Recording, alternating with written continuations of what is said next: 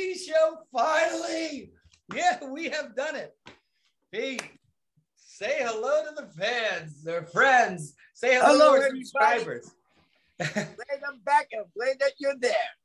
Yeah, we have missed you. Thank you. And by the way, we have been growing steadily every month since we've been offline. We keep getting more and more subscribers every single month. We're getting close to a couple thousand now.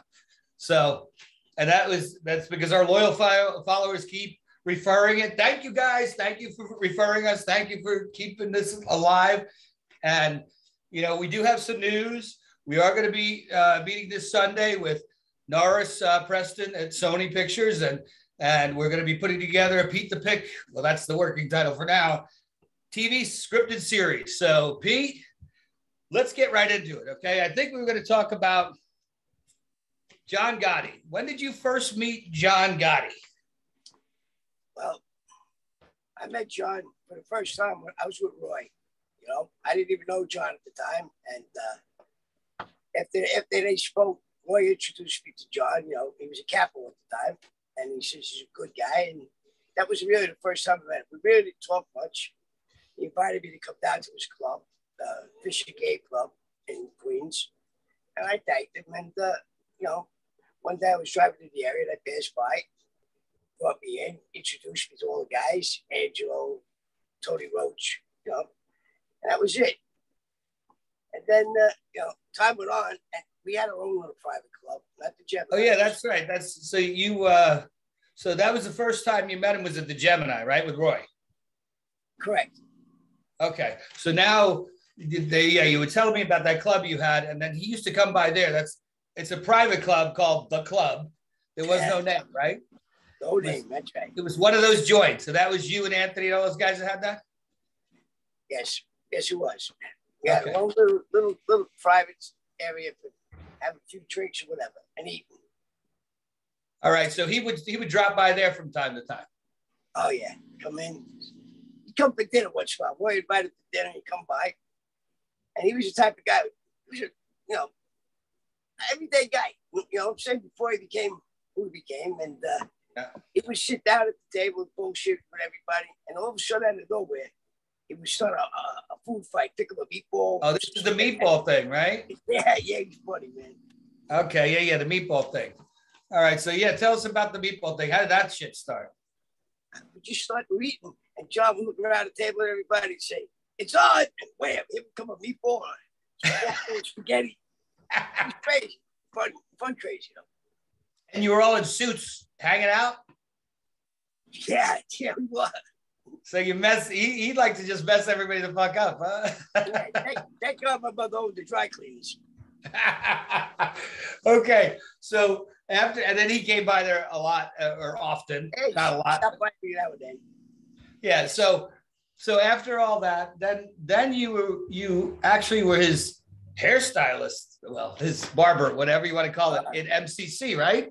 Tell us the story about that. Well, we were in MCC. That's right in the middle of Manhattan, right on Canal Street, Chinatown, Little Italy. And it's got 11 stories. And I happened to be from the barber, so I was able to travel up and down cutting hair, right? And John was a meticulous guy. About 3 times a week, he'd have me come down to the attorney's room, like when they cut his hair, which of course was not legal at the time, but he didn't give a shit. One day I'm down there, I'm coming down, right? And all of a sudden, this guy comes into me, he says, "Where you going?" I said, "I'm going down to the attorney room." He says, "What do you do with your barber kit?" He says, I said, "Why?" He says, "You know, that's not right." So when finally got down to the floor where the attorney room was, there was John sitting in there with his attorney looking at me, and there's a guy laughing, holding his scissors up, me waving bye-bye, you know. About 3 hours later, I got released. Now, wait, hold on. For those that don't know, when you're on the floor where he was on, down by the, waiting to go see the judge or whatever, you can't have scissors or sharp objects down on that floor, right? No. I don't think the guards are even allowed to carry their guns down there, are they? No guns, no weapons. Right. So that's why we were having a problem. So just for people who don't know what we know, I just wanted to clarify that. Now go ahead. 3 hours later. I told him, I said, "John, they're going to get me one time. He said, I don't worry about it. I got you covered. I got you covered. Sure as shit. This one guy really didn't like John. He was too manicured, John was very well groomed, even in prison. You know what I mean? That's how he kept himself. So a couple times a week, I said, John, your hair couldn't grow in 3 days. He said, Pete, come on, just cut it. Snip, snip, and I was done.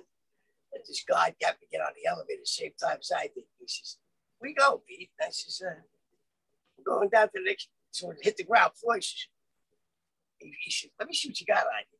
He says, a scissor, huh? And he knew. He says, oh, you going to see John? I says, no, I'm just going down. He says, you going to see John, huh? I says, if that's what you say. When the door opened up, he looked at John and smiled. And he said, turn around, cuff me. I said, fuck. But 3 hours later, I was back out of the hole, back with the barber, doing the whole things I was doing. So how that happened, I have no idea. Right. Nice. Little John influence, huh? So the reason I brought John up and the reason we're talking about John today is to establish that you know him as a regular guy, not from what we see in the papers or the pages. You knew John.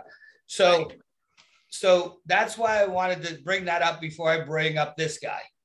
Now, this guy, well, we all know who he is. He turned against John, and he was his best friend and right hand, I guess. Sammy the Bull, Gravano. Why do you think, I don't know, tell me what you think about what he did. Well, I know in my heart, I believe in my heart anyhow, that John would have never told on anybody, you know what I mean? He may have been flamboyant and all that shit, but he was believed in the code, you know what I mean? So when that came about, him, Sammy saying that he did this because he thought John was going to turn on him, that was Sammy's reasoning for what he did, you know? Like, I don't want to go to prison for fucking forever, so I'm going to give them what they want. Now, they would have gave him fucking anything to get on that stand and testify against John, and I mean anything. Right. You know, like I said, later on, I'd like to talk a little more about that, you know, what he got for doing that is crazy. You know? Sure. And with the government, I don't understand how they did that, but they got away with it. He had 19 murders. He did 19 murders that he confessed to, and he did 5 years. That's a parking ticket. That's a parking ticket for every murder, 90 days, right? Yeah, 90 days. Is that amazing? It's like driving without a license for every murder, right? Here's a guy who admitted that his mouth that he did this, right? And here's John sitting at the bench table saying, I didn't kill nobody. Right. I mean, how the fuck does that really work? Excuse me, audience. How does that really work? You know what I mean? 19 murders, 3 months for every time you whack somebody. Nice. Nice work if you can get it, huh? I don't know, I guess. Crazy, right? You know, that's just like Whitey Bulger. He had back pocket, do what he wanted. He had a cut a bunch. Yeah, right. So that's a piece of work. So how did you feel about how did you feel personally about what Sammy did? Do you have anything you want to just say to Sammy personally right now? Well, this is my personal feeling. You know, he was in a position that was high regarded as upper class in the situation he was in. Everybody looked up to him, you know what I mean, in that case, because, you know, you got to be somebody to be an underboss. And what he did is he really put the finishing touch on what I believe was anything of honor and respect. You know, when a boss or an underboss does that, what does anybody up below got to think? You know what I mean? Well, if he could do it, you know, it's just like kids. Well, if he can throw a rock at the window, so can I. You know what I mean? So from that point on, I lost all heart. You know, like everybody says honor and respect, but what they really don't realize what's lost was integrity. Right. Integrity was gone. You know what I mean? Like, it didn't matter no more. It was every man for himself. You know? Yeah. There was a time when every man stood up, and that's what it was. You know. Yeah. Let me put it this way: these prisons would be half full if it wasn't people telling on their friends. Yeah, that's the thing, right? Friends. And that's the hard part that hurts. Yeah, it's a tough one, man. Well, I'm sorry that you went through that time that you did with all of that, but you know, I was talking to somebody the other day who's loosely related family that knows Sammy. He's like second whatever, right? And their opinion is, well, you know, he was fake. Like John was going to turn on him. It's like, okay, like this today's whole opinion with even guys who think they're gangsterish, they just think that it's okay to tell if it's bad enough, you could tell. Now, back in the day, from what I understood and what even my mother taught me, you just don't tell anybody. You stand up, you make your bed, you lay in it, right? No matter how bad the bed is, right? So, I mean, I think that's what you're trying to say is the same thing, is that there's nothing left that you can rely on. And there's no men that just stand up and be men. I had an uncle tell me one time, if you win like a man, you'll come out like a man. You know? Right. You always have that respect no matter where you go. Right. But here's a guy gets out in that whatever the witness protection break, and he's still bragging about how bad he is. Right. But I'd like to continue about him on another series. Let's do that. Let's cut it short tonight because it's a long night. We both had a long day, but we're back, guys. We're back, and we're going to give you more. And Petey's looking good. You're looking good, Petey. Thank you, Mr. Gismondi. Rock. I'd like to say something.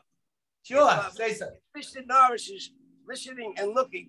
Hey, buddy, there's your hat. Love you guys. Thank you. I love these people. Stay healthy. That's all I ask. And stay with us, because there's a lot more to come. Oh, there's a lot more to come. And don't miss our TV series that we're coming up with. Keep rooting for us, guys. And keep telling your friends. Let's pile these fucking subscribers up. Love you, Pete. Love you, I'm glad we're doing this again. I'm glad we're doing it again. Brother. All right. Good night, everybody. Good night, Gracie. Good night, Gracie. All right. Yay.